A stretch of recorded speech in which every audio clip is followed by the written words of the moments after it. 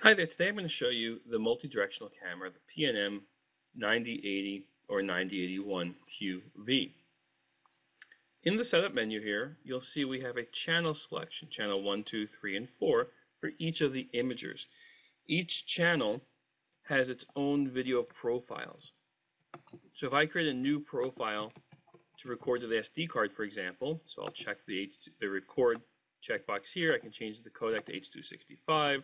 I can set my frame rate, my resolution, my bit rate, whatever settings I need to change, and hit apply. And we'll come up and you'll see there's my new profile. If I go to a different channel, you'll see each channel has its unique profile. So we'd have to repeat that for each channel. That gives you a lot of flexibility of what you want the system to do. When we go down to things like video setup in terms of setting privacy zones, that's also done channel by channel. If we want to set one to the rotation for hallway mode, that's done channel by channel. Same thing for camera setup, setting up the wide dynamic range, things like that. So if we switch on over to the Wisenet Device Manager, which is typically how you manage larger systems, I can select my camera. And if we go to video setup, you'll see I can go in and edit those video profiles. So there's the profile I created. We can double click the result column to load in the current settings over here and see all my settings I put in. But you'll also see there's a channel selection. So right now we're viewing channel 1.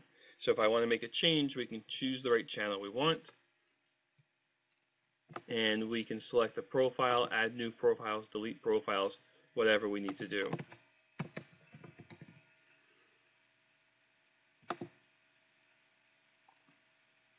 And what this allows you to do is if I had a lot of cameras of the same model, of the same PNM-9080 or 9081, they'd be listed here on the left-hand side. We could then choose each channel and be able to push out those settings to all my cameras. So that way channel 1 is the same, channel 2 is the same, 3, 4 is the same as among all the different models of that camera. Same thing if we go to things like device setup and we want to focus a camera, set hallway mode, wide stream. That is done per channel. If we go to things like event setup for motion detection,